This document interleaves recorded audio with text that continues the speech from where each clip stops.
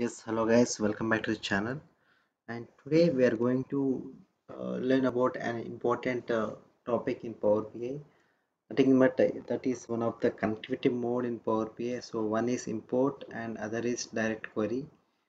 If you watch my earlier videos, I have made a video about import mode connectivity in Power BI with SQL Server and Excel. But while coming to direct query in Power BI, so you're going to only connect with the SQL Server. So you're not using anywhere with Excel or CSV files while coming with direct query. Make sure to remember with the SQL Server or other any database only you are going to connect with direct query. Why? Because it is directly the name itself is saying that direct query means it is directly connected to the source. In the import mode, we are not directly connecting. We are loading a copy into our Power BI desktop. Nothing but in Webpack engine, we are loading a copy into Webpack engine, and then the data gets refreshes, and then we are visualizing the data, and we are doing some DAX calculations or what it may be, and we are applying some of the calculations. So this is the process. Welcome to direct query. It is different, guys. It's not loading into a pack engine. It is connecting directly with the data source, and then the query gets processing or DAX calculation, what it may be, depends upon the requirement. But mainly just remember that direct query is nothing but which is directly connected to the source. Let's get into the features of direct query, guys. Okay. And yes, so direct query features in Power BI connect directly with the source or database instead of loading the copy of data into memory. So just now I had told, right? So it is directly connected to the source instead of loading the copy of data into memory. While coming to import, it's loading the copy. In direct query, just connect to the source. Okay, no data size restriction. You can load unlimited data. Yes, guys. Why? Because while coming to import mode, there is a restriction about uh, like pro license or premium license. But while coming to here, there is no restriction about a pro or premium, what it may be you're using. There is no size restriction. Why? Because since it is loading connecting directly with data source, not loading a copy into Webpack engine, and takes more time to load the visual since it is connected to data source directly, obviously, right? So since it is directly connected to data source, it takes more time. Why? Because it depends upon your database, database load and number of users connected to your database. So obviously performance deficits compulsory, and limited DAX and Power Query features, absolutely, guys. So while coming to import mode, there are no DAX and Power Query features. There are no limitations on DAX and Power Query features. While coming to um, direct query, there are limitations are there for DAX and Power Query features. You can't able to use all the features in Power Query and DAX well connected with to uh, direct query. So I will show you in the demo also. Data type in Power BI desktop is not there since it's load only metadata in Power BI desktop. Exactly, guys. So while coming to direct query, right? There will be no data type present in the Power BI desktop when you connect with direct query. I will show you in the demo that also, and no need to refresh the data explicitly. So while coming, that is the specialty of direct query. Why? Because you are directly connected with the data source, no need to refresh again and again to reflect the data in Power BI service. Okay, so without any late, let's get into the demo. So I'm opening Power BI desktop, guys. Okay, so that you will get a clear idea. What, yeah.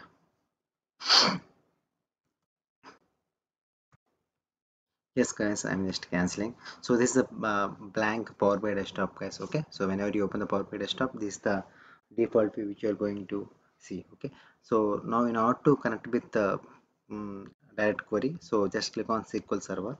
Okay, and here when you click on SQL Server, the two options will be coming. Data connectivity mode, import and direct query. Here we are using direct query. Just click on direct query, and here server. I'm using local server, that's why I'm clicking on here. Dot. Okay, so and just click on OK. So whenever you click on dot, automatically it will connect with your local server in your so that's what the video is intention is with the on-premises, connecting direct query with on-premise nothing but local.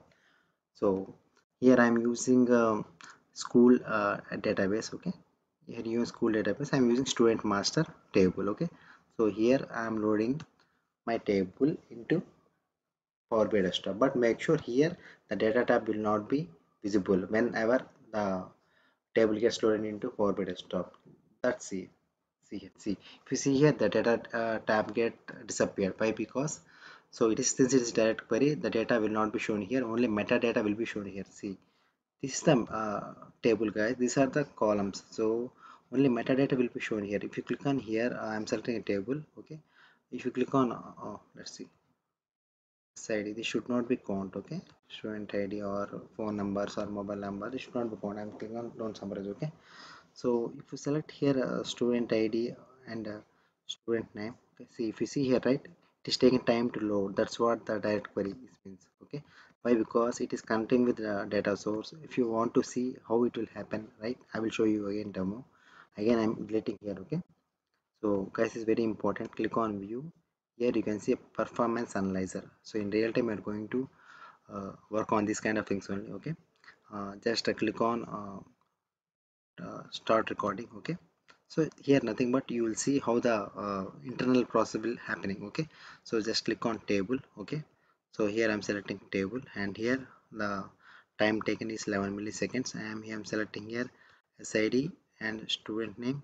Okay, and type. Okay, so what it may be. Okay, so if you see here the time taken to load this table and entire data is 441 milliseconds. So if you want to see the behind the process, it will happen.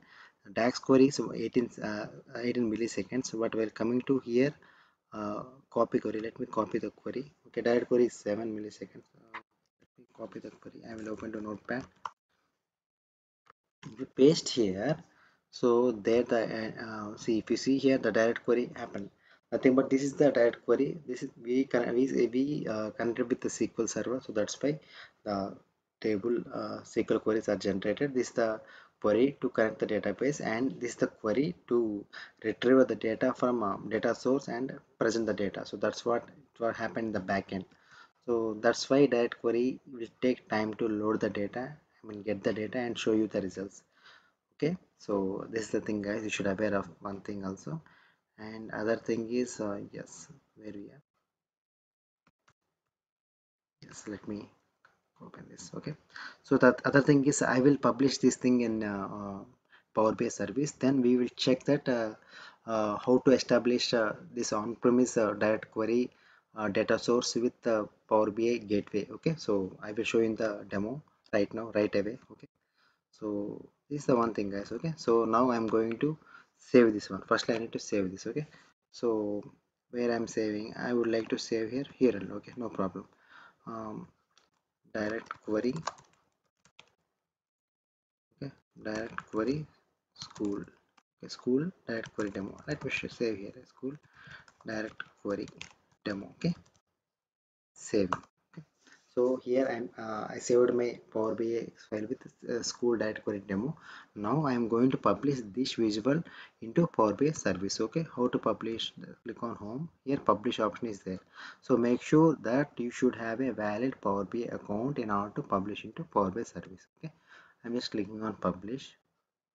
Okay, so automatically it will log for my workspace. So I'm selecting my default my workspace only. So now it is processing to publish my Power BI desktop file, local PBX file into Power BI service, nothing but cloud. So that's why you should aware of cloud concepts also. Okay, now I am going to open this file. Okay, open Power BI school. There you go, but it will throw an error. That's why there is no gateway to access the data source school. That's what it's saying. Since it is an on-premise SQL server, on-premise local server, what it is saying, right, there is no gateway to access the data source, so I couldn't able to display the data here. Why? Because simply why? Because it is the .pbx file is creating a data set here, data set here, nothing but we are, that is an empty one. Why? Because since it is having no data is residing in data source. That's why we need to establish a connection with our local on-premise SQL server with here gateway. Then only we can able to get the data. We can view the data here. Okay, so for that one we need to click on here show details and just click on here settings page. Okay, So automatically it will show our resources. Okay, nothing but workspaces. Just click on that workspaces. This is my workspace nothing but for timing. Just remember, it is a container where we can post all our reports and data sets. Okay, so which is the data set we have used? Okay,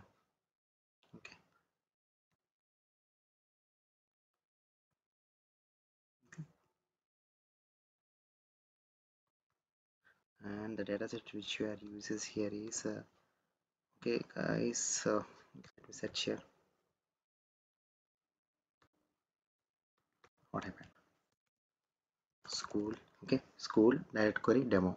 So this is the data set. Okay, so what it is saying, we need to manage the gateway connection. We need to establish this gateway, this local local SQL server with the gateway. Okay, so that's what we are going to do. If you see here, I'm just trying to scroll down. Gateway connection, this is what it is saying, but gateway is there but not configured properly. Just click on here.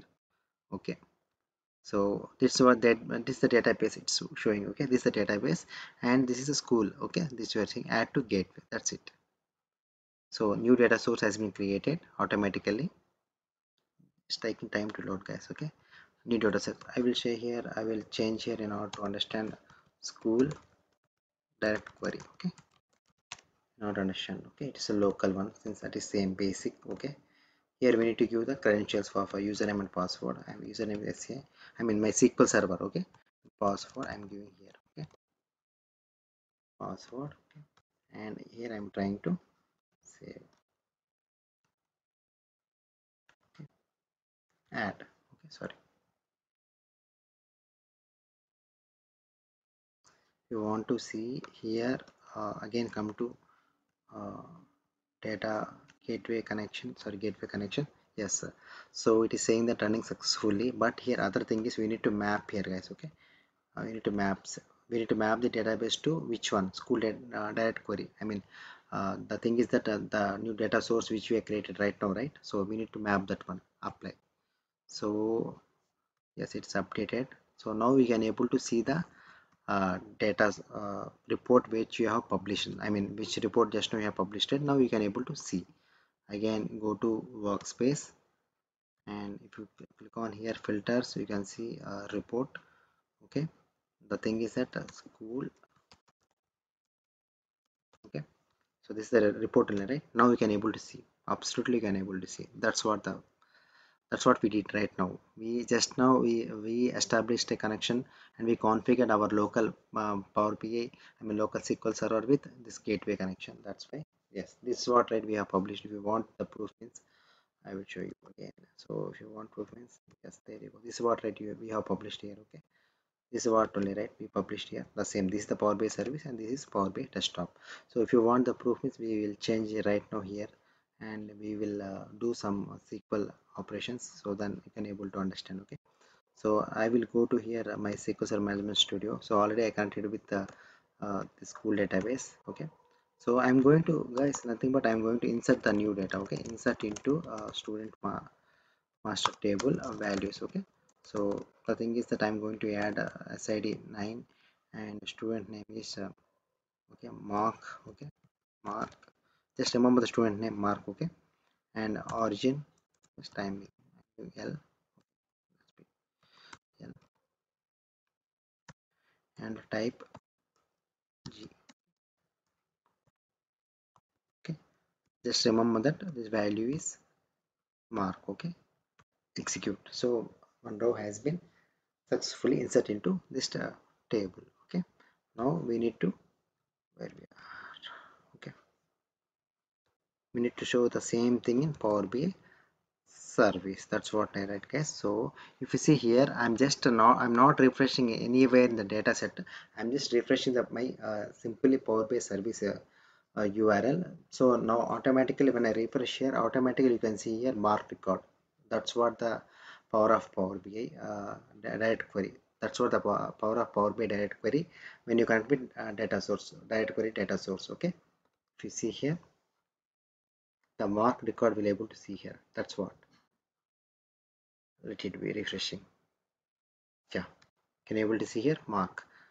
So welcome in import mode, you need to refresh two times. You need to refresh the data set and you need to refresh this report also. While coming to here, I'm just refreshing the report here. Now I can able to see the mark record. Okay. Just again, I will delete here mark record so that you will get a clear idea. Okay. Again, delete student master where ID check equal to 9. Okay. This is the ID. Let's check. Where SID, that's for that SID column name. Okay, so here I am deleting that marked record. Okay, so the marked record will be disappeared. Okay, one row is updated. Now again I will go to here Power BI service. Okay, so if you see here the marked record will be disappeared when I refresh here.